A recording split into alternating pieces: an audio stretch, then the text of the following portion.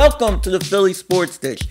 It's me, the one and only Big Game Damon. I'm here with my main man, too. What's going on? We are talking about, for this dish, the week in sports. The week in sports. And let's go right into it. Big blockbuster trade. NBA draft. We're shooting this on a Friday. NBA draft was last night. The Lakers.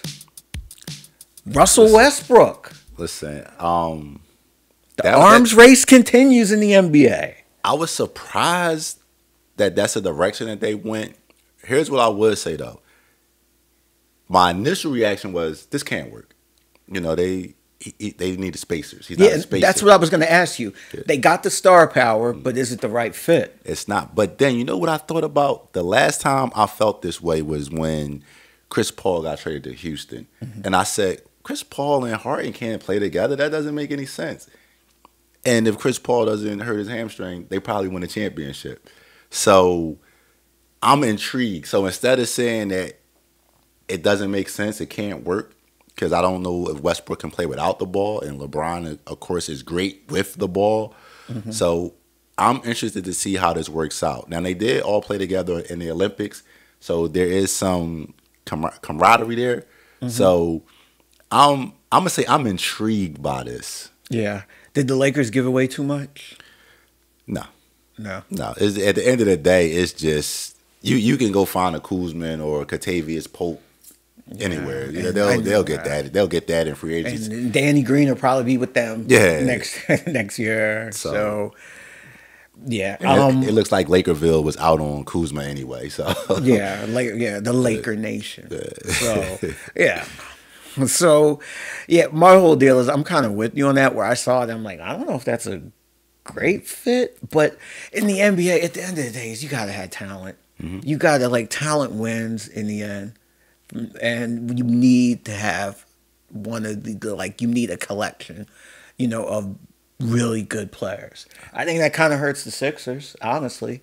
Where if you look at someone like Ben Simmons is supposed to be your other guy, and when you talk about star power, his star power is kind of limited. And I think that's kind of an albatross for the Sixers, where you need to get more out of him. And it's an arms race. The NBA, let's face it is an arms race. You knew the Lakers, when the Lakers went out early, you knew that something big was going to come down. They don't sit on their toes. Listen, like I said, it's going to be very intriguing to watch them play and to watch who has the ball. Yeah, that's really intriguing. I mean, I'm just going to sit back and watch it and enjoy it. I put it like this: if you made me wager, I think it'll be successful because of Bron. Yeah, I'm also interested to see the championship chasers who's going to sign on the team now. Well, yeah, buyout season comes. Ray Allen stretching somewhere get these creaks out my shoulder, out my shooting arm. Yeah. So. No, I'm just kidding. He's not coming back. I'm joking. So what else had happened in sports? NBA draft. Anything really stand out to you last night from the draft? No, not really. It was kind of boring. Yeah, it was really straightforward. And as a Philadelphia fan, it was actually refreshing where the pick didn't matter. It's not somebody that's going to come in and change life and everything. So from a local perspective, it just was ho hum. And overall, I'm excited for the the young guys that's going to the league, but yeah, I actually flipped the channel a couple times. I flipped the channel a lot. I'm gonna be honest, a lot. So yeah, it was pretty. I think it was just pretty straightforward. I always was checking my phone to see if anything came down, anything big, but I just think. With, some people were expecting a Ben Simmons trade, and we talked about this a couple weeks ago, where it's the Sixers are kind of at an impasse because you don't want to sell low. Yeah, I'm extremely happy because, as I said a few weeks ago, I didn't think Daryl Morey would give him away. Mm-hmm. And if the rumors are true about what we're hearing, the asking prices, that I'm excited about that because 4-1s. Yeah, he's treating Ben Simmons like a commodity, this is what Ben Simmons would have commanded last offseason if he was available. And to see that Daryl Morey is holding firm with that makes me happy. Yeah, it's kind of like dating. Don't sell low. Yeah. Don't sell low. So, or it's like a stock. You already invested in it. It's yeah, just hold it. Till you get what you need out of it. yeah. So, and that kind of goes into what I'm going to talk about for this week, and I'm only going to stay on it very briefly. Okay. In regards to the Olympics, with Simone Biles and her just, doing what she felt she needed to do. And there were a lot of opinions. And I mainly want to kind of address the opinions more than her in particular. And I just want to say personally, I don't think she owes anyone anything, period. We were talking about this a bit off camera, where I don't think she owes anyone anything. I think she's overcome a lot. If anyone knows anything about her backstory, a lot of people are questioning her heart. When you see what she's been through and what she's overcome while she was doing gymnastics, I think that's out. And I don't think she owes anyone anything. She's done enough. She's done her part in regards to this country, winning medals, representing this country. She's been a fantastic role model. And, when it comes down to the most important health is your mental health. And I think a lot of the people who are being negative towards her, I think it's very important to ignore them right now, because they just don't know. They never could be in her situation or understand what she's going through. And when you put the work in to get yourself to a particular spot, that's your spot, okay? And what you do with it is up to your discretion. That's not for someone else to judge. So I'll just leave it at that. And I'm going to move on and just ignore that negative crowd. And I think I highly recommend others do so. That's my personal opinion. That was very, very well said. And I'll just add, mental health is a very touchy subject. To me, it's like questioning somebody's heart. You can't question. You don't know what their heart is. So, like I said, I wish her well. I wish everybody suffering with mental health well. And you stated that well. Yeah. And we'll just leave it there. Okay. So let's get into something really quick, something I'm going to do kind of fun, a little segment. We're going to call this segment Philadelphia Wizard of Oz. So let's say the great wizard of Philadelphia sports. Okay. So all of the 4 teams are going to the Wizard. So we all know the whole concept of the Wizard of Oz. The Wizard can either give you courage, a heart, brains, or let's say home, because Dorothy needed to go home. And Dorothy, all she needed to do was click her heels. She always had the power from day one. So if you're home, you're kind of straight and you're in a good spot. Okay? So that's the concept. All right? So let's do this one when we do Wizard of Oz. Let's talk about the 4 major franchises. Okay. So let's start with the Philadelphia Phillies. Heart, brains, courage, or home? I'm going to go brains. Now, of course, we recorded this after the trading deadline, but I just don't think that they should believe that they can win anything this year. I mean, if they win the division, it'll be a slight miracle. But it's possible. But have the brains to know that I think they should have been sellers.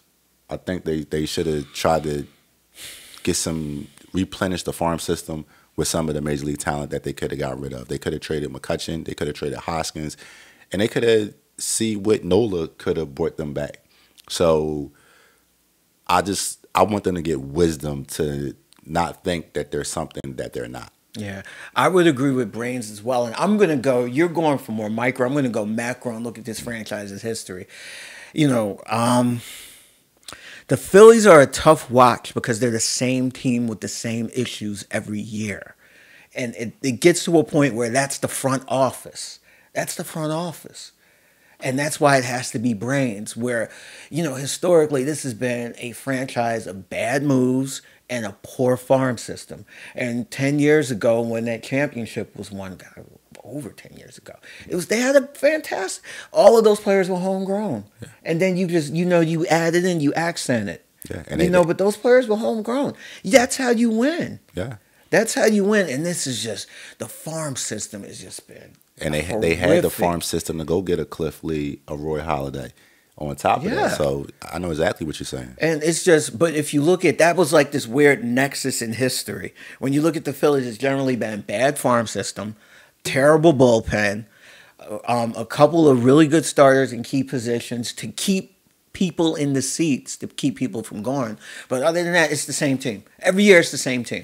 Like it's for me, it's like Groundhog Day. Watching the Phillies is, as a fan, is Groundhog Day. Same team, same issues, same problems, never resolved. Every year, you can hear my frustration as a Phillies fan. Yeah, you think it's kind of personal. This is like that's my team. The Phillies are my first love. It is personal. It is personal. So all right, we'll drop it. All right. So let's go. Next team, Philadelphia Eagles. What do they need from the Philadelphia Wizard? Can I say patience? Patience. Can I say so? Just stay the course. Like don't. So we'll put them home. Yeah, like so they just need to stay the course. Let it play out. Don't get seduced one way or the other. If things are going good, if things are going bad, don't be seduced. Let it stick to the plan that this is an evaluation year, and whatever happens, happens. We're not going to force nothing one way or the other. And we can throw a little bit of courage in there as well, that you have the courage to stay the course. Okay. And that dangling carrot, that might come up. Yes. Or, like when I saw them sign Kerrigan and then, with Steve Nelson, I'm like, are they trying to win this year? Mm-hmm.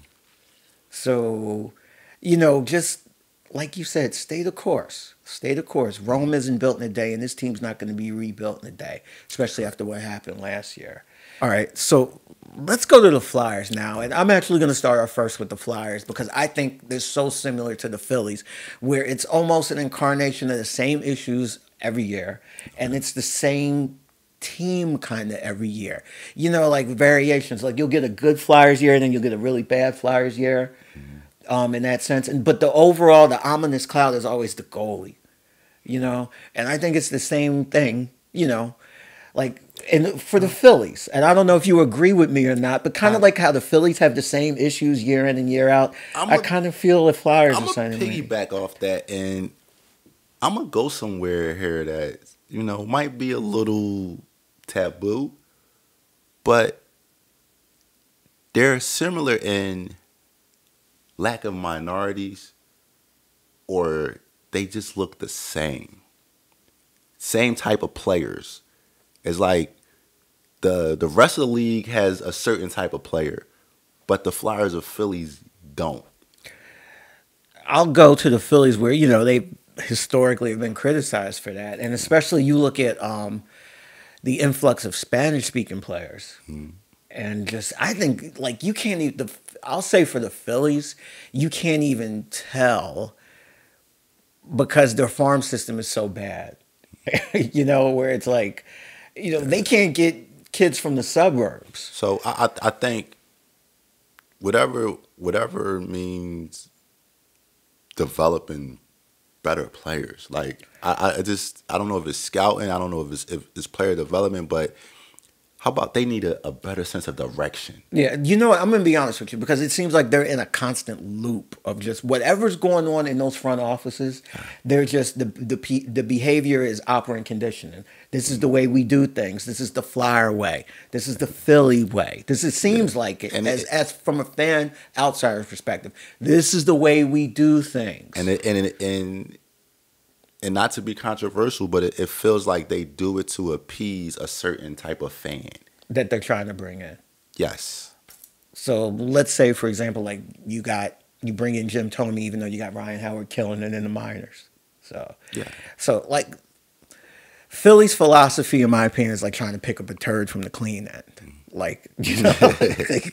They keep doing it where it's like there is no clean end. Right, you need to fundamentally, what are we doing wrong? How can we change? How can we move forward? And honestly, if you need to get a more diverse type of thinking for a more diverse and modern player as well. And that's why I think they're just kind of stuck in the mud, both of these franchises. They're in this constant loop. And you just repeat yourself, you just repeat failure after a while. All right, so let's close with the team that we thought was the closest, knocking on the door. What do they need from the Wizard, the Philadelphia 76ers? They need the courage to go for it. They need the courage to not get stuck in this, well, we're a top 3 team in the conference and, play this long game. Have the courage to go for it. Whatever that means, whatever moves you need to make, have the courage to push your chips all in and say, in the next 2 years, we're doing everything to have a parade with the Sixers coming down Broad Street. Yeah. And I think if you look at teams like the Lakers, that's what they do. Yes. They go all in. They're trying to win. And I think if the Sixers try to be cool, I think the Sixers, and this is why I would go courage, I think the Sixers operate their franchise like they have low self-esteem. Low franchise. Okay. Like, just look at the Ben Simmons thing years ago when Magic Johnson's offering to help him, and the Sixers are like, "No, we don't want it to be. What if he wants to go to LA?" And you hear all of the fans, "What if he wants to go to LA?"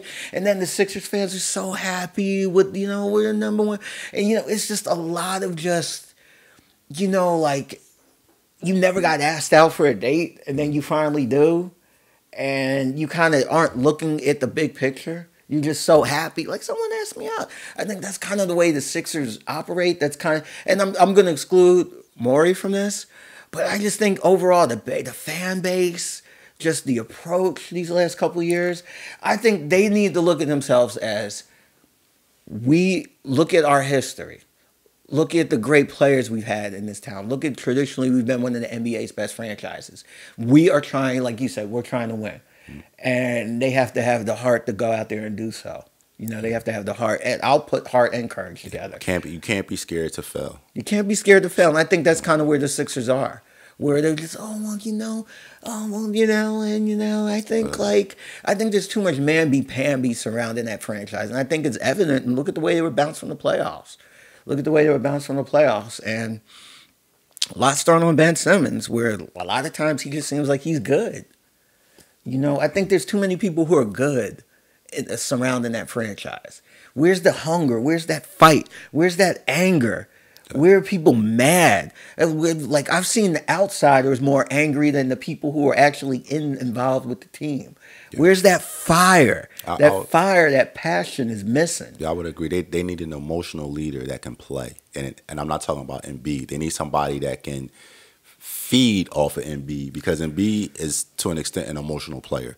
And they need somebody that can give him that juice, too, that's actually a contributor. Yeah. So it can't be a rah-rah guy on the bench waving a towel. Yeah. It's got to be somebody out there they need, like, a killer. Yeah, somebody they need a killer when on Embiid that court isn't having a good game, that can just, I got it. Watch this. Lillard, a Chris Paul, somebody that's going to be like, yo, no. I got confidence in you, Darryl. Got confidence in you. Yeah, I think he'll do something as well, because he's an outsider. And he's already the most competent GM in Philadelphia. So after 1 year. All right. So any closing thoughts? Going into next week, we got Eagles training camp. Preseason's coming up. No, it's Sixers are retooling. I got to get my fantasy draft board together, but other than that, and we're gonna have a fantasy special coming up. So look forward to that as well. You're gonna give general tips, nothing specific, because I know you got like your teams ready to go. Listen, guys in my league can't beat me anyway, so I can give you it all. Yeah, they won't listen anyway. So. You give them open book tests, they'd still fail. So.